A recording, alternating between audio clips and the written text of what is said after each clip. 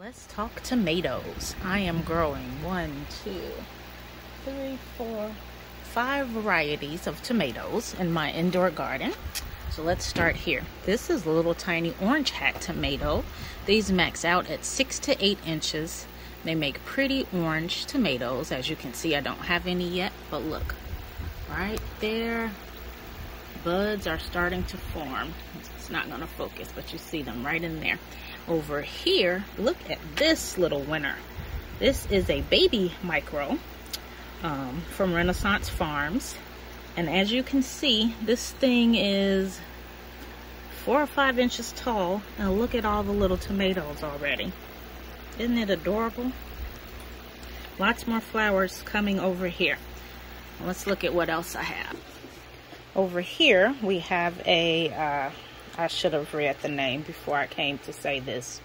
I believe it's Warkowski or something like that. I'll put the name on the screen. This is from M.I. Gardner. This plant is a little bit bothersome. It has some edema. I have a fan on here now. I'm going to raise this fan up and probably just point it this direction for a while. And when it gets a few more leaves, I'm going to cut these off. But there's a flower coming there. So soon that will be flowering. And this maxes out at, I believe, about 2.5 feet, it said. Then over here, sorry about the light being off here. Let me turn on this light. We have my Serendipity Dwarf, which again, this is the 3rd generation of this plant. It started here in this farm, in this very spot. Grew up, took cuttings, put them outside for summer. With the end of summer, took more cuttings, kept one, put it here, and here we go. And I did see, yep, there we go. There's a flower right in there. So soon I'll have tomatoes there too. And let's continue. Over here we have my AeroGarden heirloom cherry tomatoes. And again, these are the ones that germinated from a fallen tomato outside. There were like 11 seedlings. I kept 5 of them. There are 2 in that garden and 3 in this garden. And this is just a note on the difference I'm noticing. This is a Harvest 360. You would usually only put 2 in here. I tried 3 just for the heck of it. And while it is growing beautifully, there are tomatoes forming. You see that it looks a little strained. See that yellowing?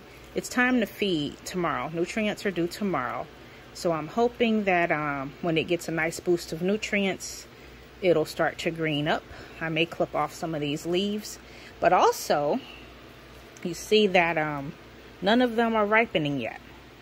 Now, these are all the same age, but down here in this harvest, there are only 2 plants.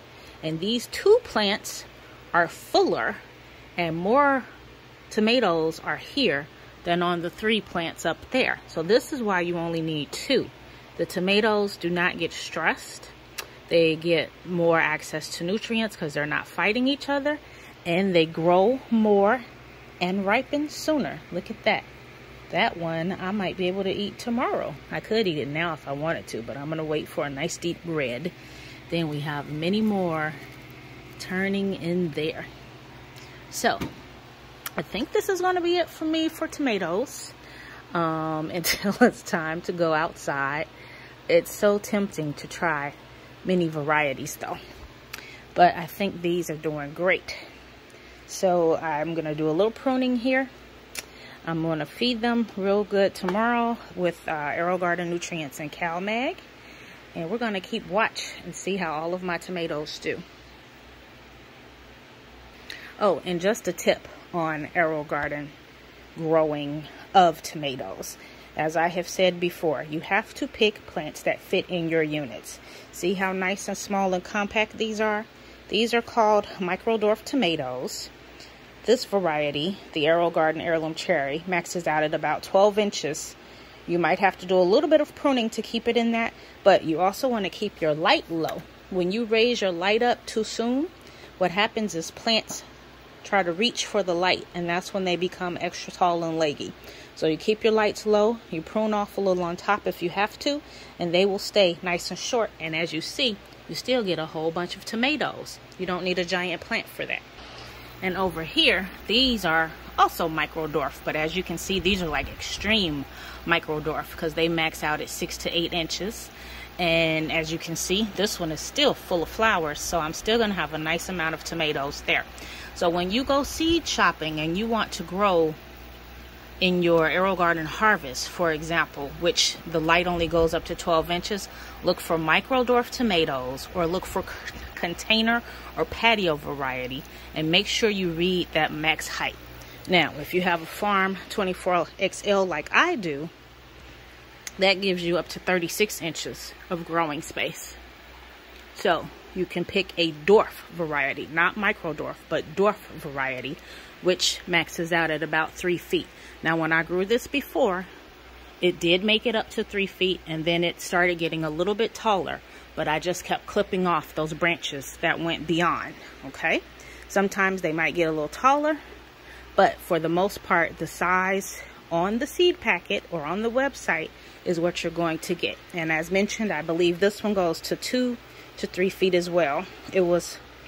This was started from seed. So when you take a cutting from a tomato, it's going to grow faster. Okay, so that's why this one is so much bigger than that one. But what I'm going to end up doing is moving this one over here because this side of the farm is supposed to be slated for something else. But things move around. That's also when it comes to feeding tomatoes in your AeroGardens. AeroGarden nutrients is just fine. It works great, as you can see. However, you also might want to supplement with CalMag if you notice what I'm noticing, which is a little yellowing of the leaves. CalMag is calcium and magnesium, and tomatoes need that for nice strong growth. Now, if you see this, that's normal. This happens to outdoor plants too. What that is the branches on the bottom of tomatoes, when they don't have ready access to the light or the sun outside, those branches at the bottom dry off. But you don't have to worry about that because as you can see, there's no tomatoes on there. There's no flowers. So you just break them off and get rid of them. Totally normal. And that's going to continue to happen for the life of the plant. Now, if you see that on your branches at the top, then you worry. But if it's branches at the bottom, break them off, get rid of them, and that's it. Okay, thank you for listening to my rambling about tomatoes and AeroGardens. And I hope you enjoy my content. Please like and subscribe and share.